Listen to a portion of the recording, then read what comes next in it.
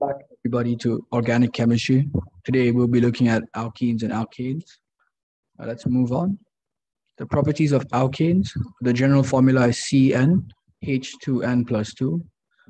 Remember that all carbons are sp3 hybridized because they're bonded to four different species.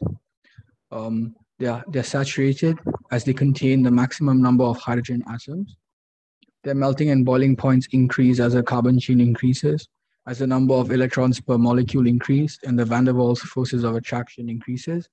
Thus, more energy needs to be put in to break the bonds between adjacent molecules. Thus, melting and boiling point both increase.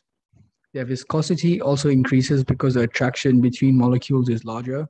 So you can say that the alkanes get stickier or get more viscous down the group. Not down a group, sorry, as the carbon chain increases.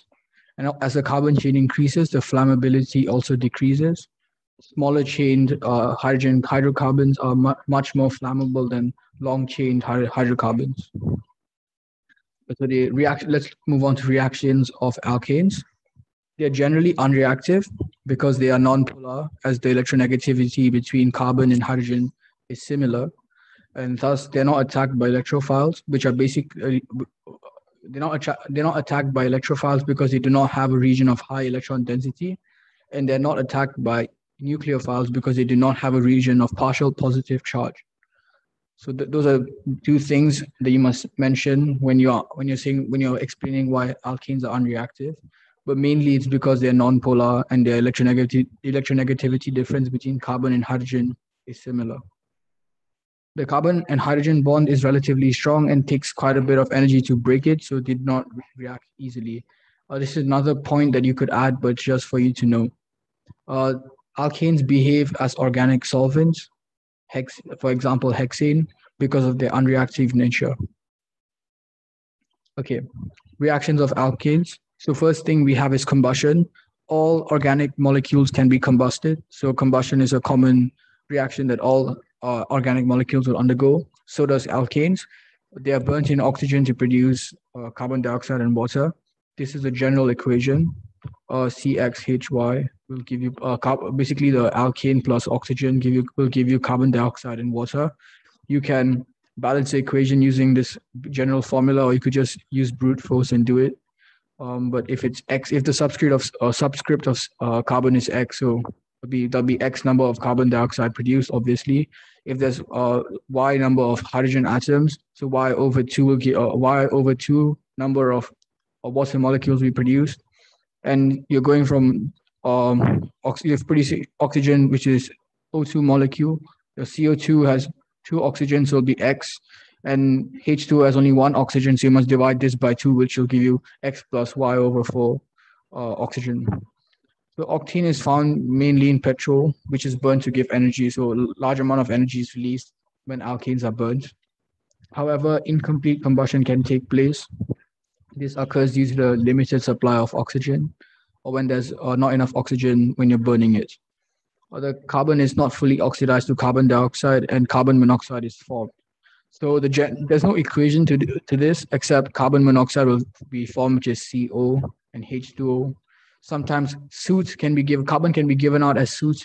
There can be carbon monoxide plus C plus H2O, or carbon dioxide plus C plus H2O. It can be all those things, but you just need to know that this condition, when there's lack of oxygen, incomplete combustion will take place.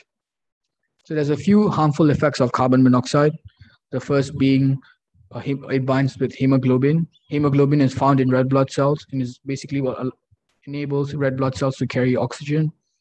Once carbon monoxide binds to it, it produces carboxyhemoglobin, which reduces the ability of the red blood cells to carry oxygen.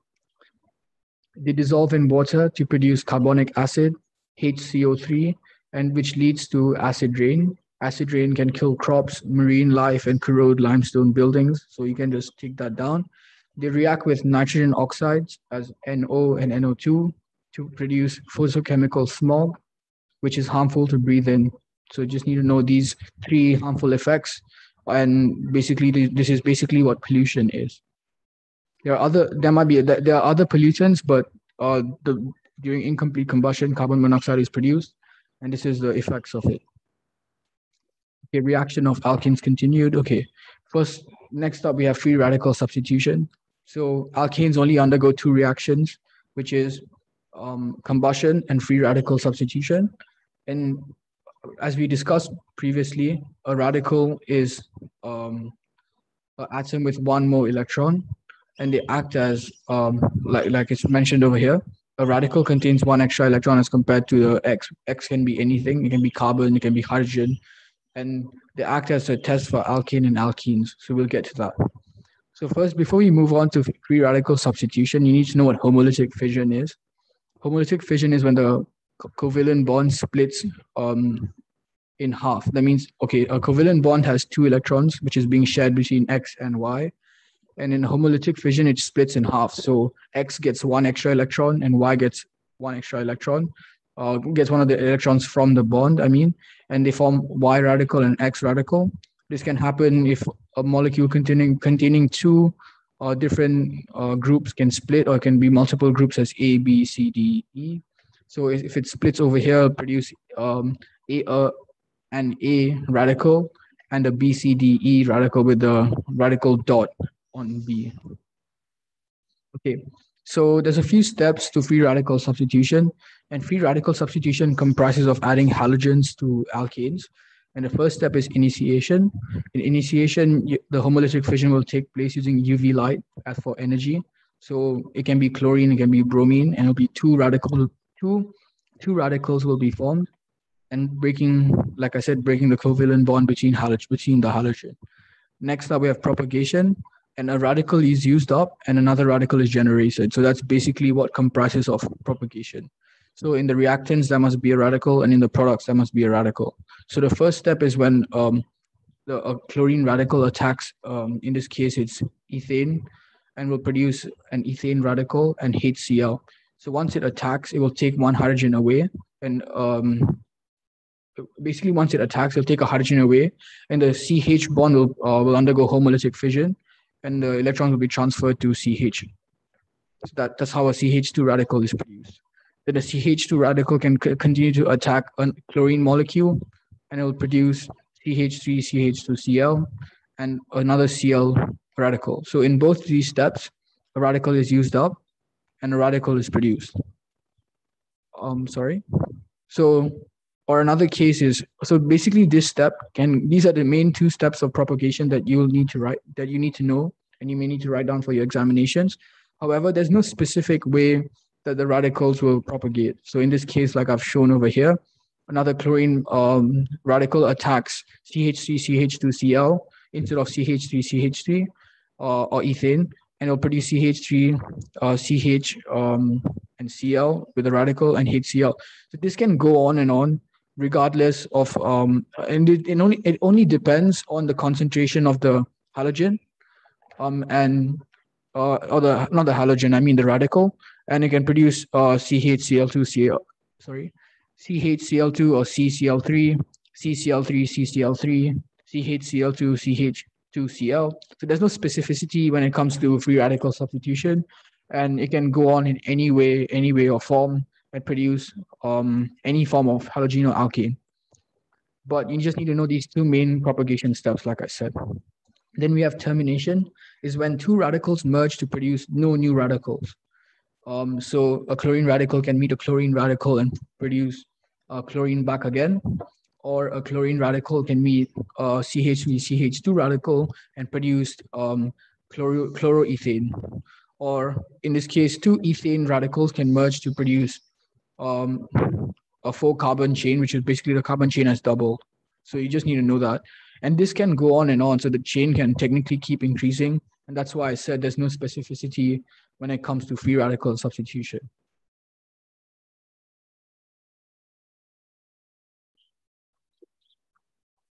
The alkenes, I think we can, so that's all we have for alkanes. And those are the basic two reactions you need to know, and the conditions, like I said before. Condition being UV light for free radical substitution, which is shown over here. General formula for alkenes is CnH2n. They are called unsaturated hydrocarbons because they're not bonded to the maximum number of hydrogen atoms. Because they have a double bond, the double bond can can sustain two more hydrogen bonds. The double bond can split and produce two more hydrogen bonds. So hence it's unsaturated because they're not bonded to the maximum number of hydrogen atoms. Alkenes are produced during cracking. Cracking is the process where you break down long chain hydrocarbons into small chain hydrocarbons that are more useful. So, like I said, long chain hydrocarbons, are less flammable, and smaller chain hydrocarbons are more combustible, and then they're used as fuels because they're easy to burn and they give out more energy. They're also less viscous, so I think they have more uses to it. Long chain hydrocarbons are mainly used for tar and in your roads, while small chain hydrocarbons are used as fuel. Conditions: high temperature and pressure with Al2O3 catalyst. So this is the condition for cracking. And products can be any of the following: alkane, alkene, or hydrogen.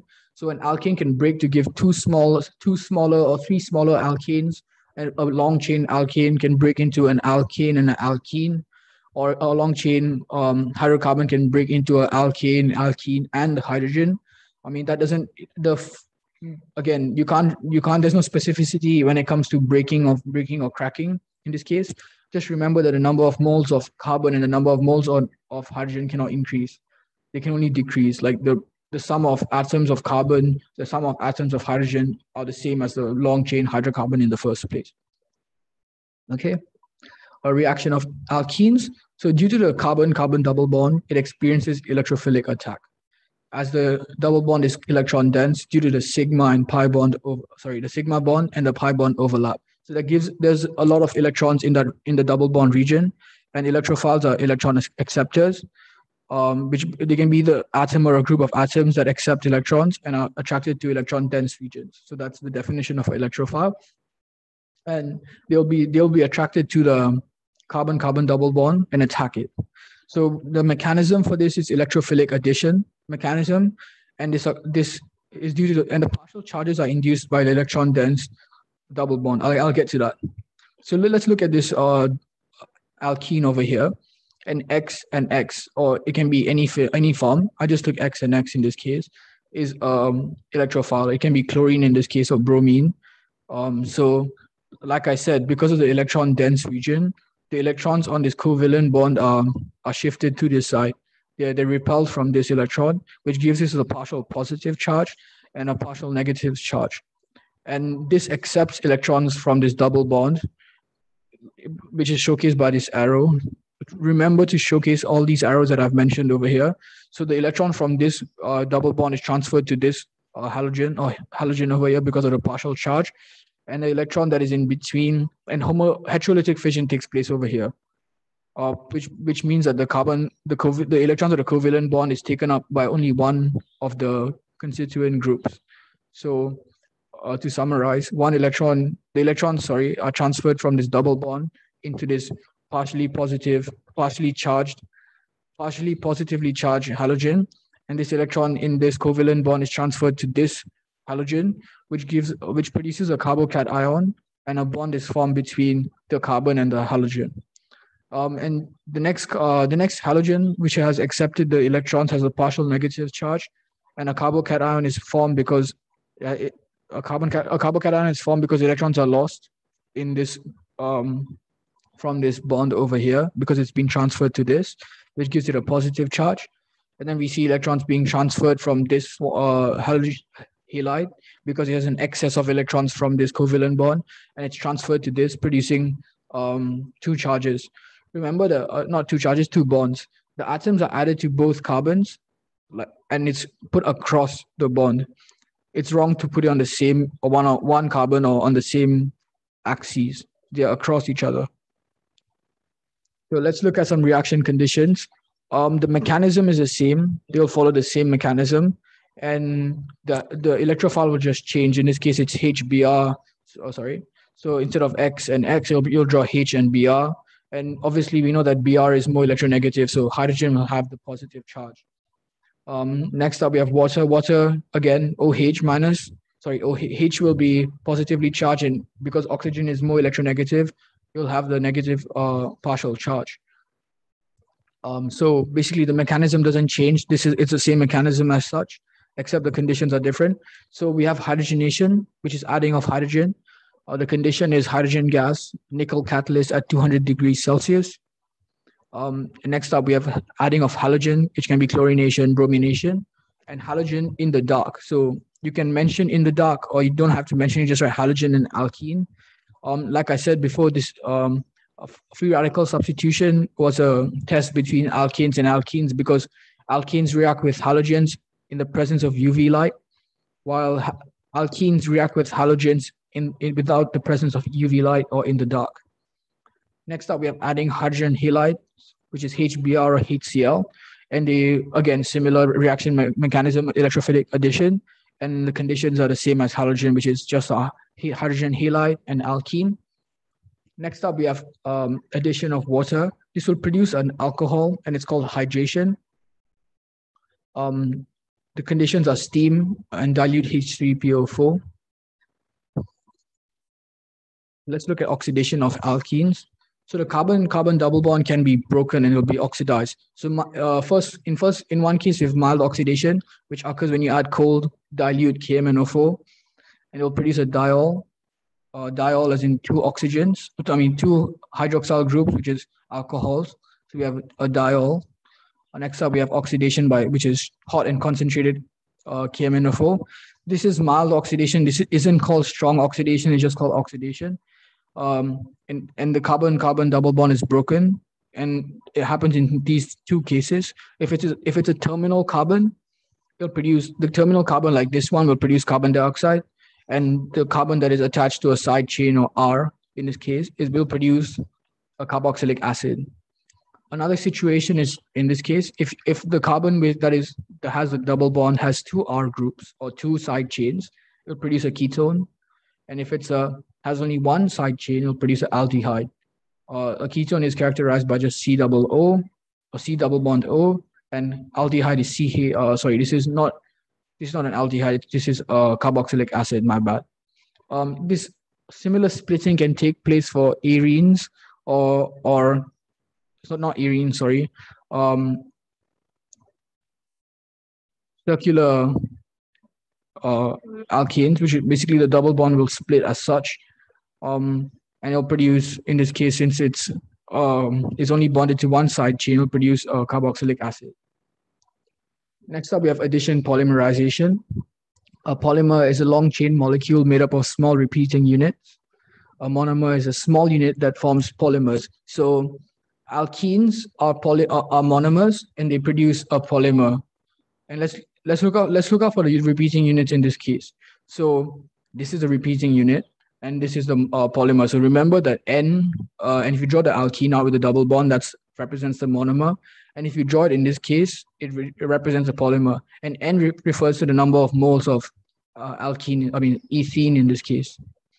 So looking at repeat units, so like I said, basically in addition polymerization, the bonds in between break and they form single bonds with other similar molecules. So all you have to do is look for a repeating pattern between two carbons. Sorry. So as you can see over here, this is one. If you follow my mouse, this is one unit. This is another unit. So how do you form the monomer? You just break away these bonds and you put a double bond in between as such. And that's the monomer. Okay, we'll move on to halogenoalkanes in the next lecture. Thank you so much. And I hope everyone understood what I was trying to say. I apologize for any stammering and my struggle to speak at points.